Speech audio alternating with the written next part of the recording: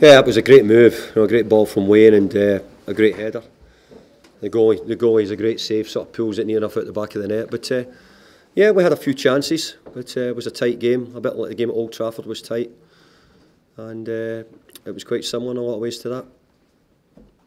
Did you like the intensity of the performance, David? Sorry? Did you like the intensity of the performance? I thought we done a lot of good things in the game. Good shape, nice and compact, and I think there was some good moments in the game. So when Messi came off, is it just a question of the transition to becoming Manchester United player? Is he not quite ready? No, he's played very well. In fact, he's probably been our best player in the opening 3 games he's played. He's been excellent.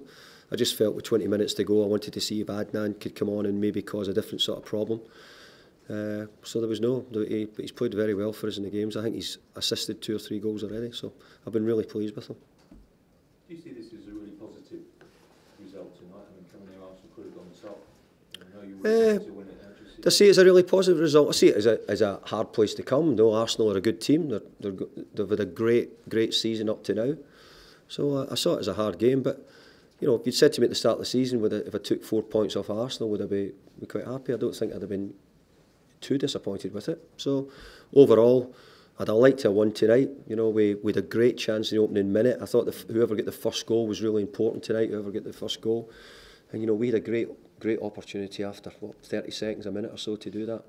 So a lot of good things. Defended very well. Rio Ferdinand, I thought, was fantastic when he came on at half time. It's never easy coming on in a game like this at half time. You know, the tempo and get up to it very quickly. I thought he played really well. So I thought Chris Smalling was excellent tonight as well.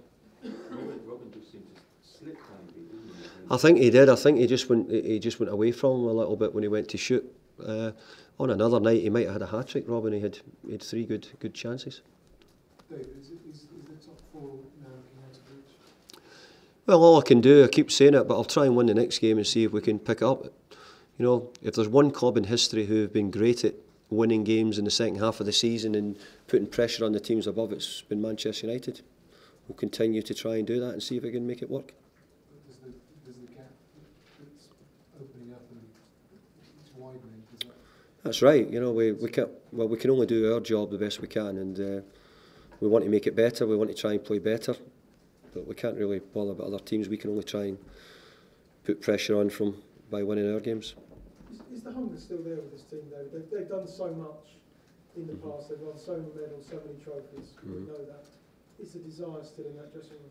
I believe so. I see them. I think they're great lads. They're fantastic with their attitude, their training, their commitment is first class. It really is. You saw it tonight, how good Vida was. You know, how good Rio was when he came on. You know, they're a great group of players, very experienced group of players, and you have to say they've been winners, all of them. They've all got medals, and I think when you've won, you want to win more. So I think they're all still hungry and determined to be successful.